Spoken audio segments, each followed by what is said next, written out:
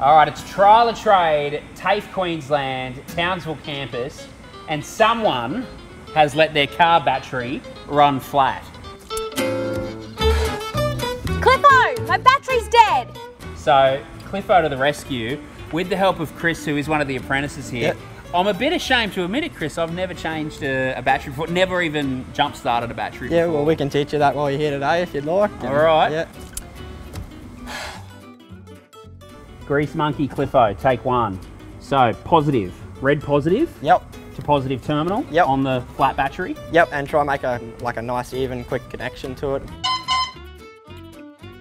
Then we want positive to positive on the live battery. Yep. Always keep your connections apart. Cliffo, hurry up. I've got appointments. I've got to be places. I'm important. I'm coming, Gabby. Cliffo to the rescue. All right, so now we want negative to live battery. Yep, negative to live. Yep, negative to live. Now this is the important one. We just want this on a neutral metal. All right, we ready? Yep. Here we go. No.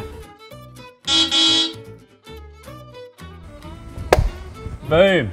Yep, that's right. Yeah, in operation. All good. Oh, nice and red? Yep. Good to go.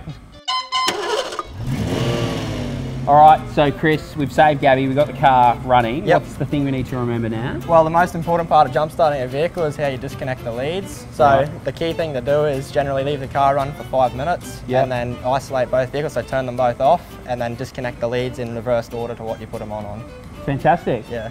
I think even I could remember that. Yeah, it That's shouldn't be too bad. All right, Chris, thank you so much for your help. All good. And thank you again to TAFE Queensland, making big things happen. This is fantastic.